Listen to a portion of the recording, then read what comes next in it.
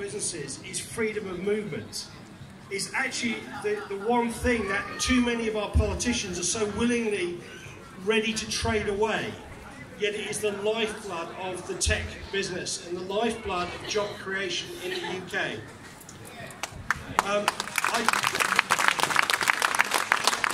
I'm based in Liverpool, which is near Manchester. So and as you might see from my T-shirt, it's Liverpool for Europe. It really should be Liverpool, Everton, and Tranmere Rovers for Europe, but that wouldn't fit on a T-shirt. But what I want to say is there's a kind of symbolism in me being here, because I lived for many years in Cambridge, but I live now in Liverpool. But you are all part of a genuinely national movement. Me being here from Liverpool also reminds us that all the northern cities voted Remain. We are not just a bunch of cappuccino, middle-class people in Putney or Islington in London. Manchester, Liverpool, Sheffield, Newcastle, Glasgow, Stockport, all voted Remain. And they did so because there are vital interests at stake, and not least the issue of jobs and growth. So let me talk about the tech businesses and why it's so important that we stay in the European Union. There are 5.2 million entrepreneurs in the UK.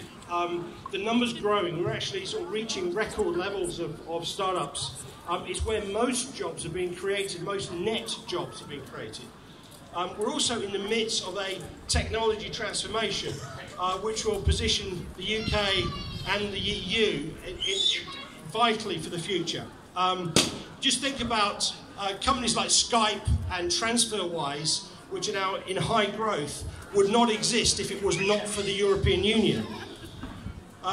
It's also important to recognise that according to Tech City, nearly 80% of tech founders voted for the European Union.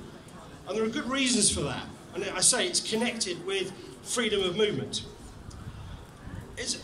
In the UK, as part of the European Union, we are sitting inside the world's largest pool of talent. There is no good reason to leave that, none whatsoever. For business owners and tech founders, it is free movement is the most important thing. 1 in 7 of all UK businesses are set up by migrants. 1 in 7.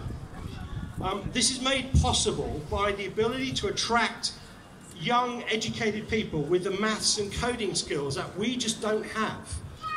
The UK produces, believe it or not, less than 100,000 IT graduates a year. That is far too few to fuel the technological revolution that we need to create jobs for the little ones down here who will grow up in a very, very different world. We need to produce more jobs and more growth. For tech startups, if you think about it, small companies can't justify visas. Visas take time, they cost money, they create red tape. Visas cause delay.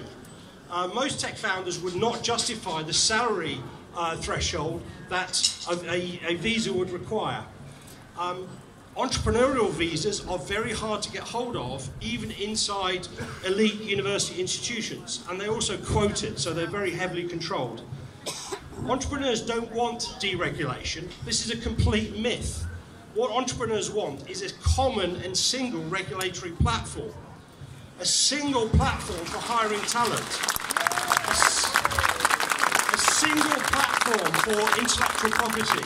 A single platform for VAT. A single platform for the mutual enforcement of contracts. A single platform for targeting research spending. A single platform for people and talent so it can move around the continent. We're in the midst of a technology transformation right now, and Cambridge is right in the epicenter of that. Post-Brexit, hard or soft, the technology industry in Cambridge, in London and in Oxford will be hard hit.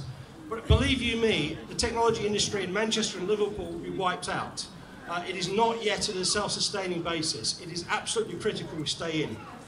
The other thing I want to talk about is the view that Brexiters have of trade.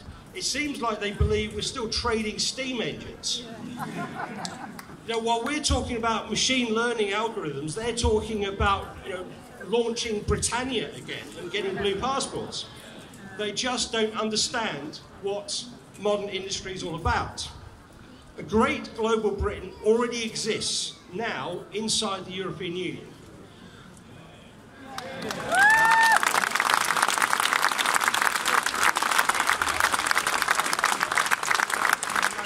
EU skills do not replace British jobs.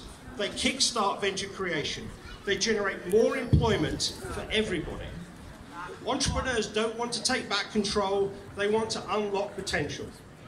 Entrepreneurs don't want to keep people out. They want to break down barriers and set people free. Cambridge, let's stay.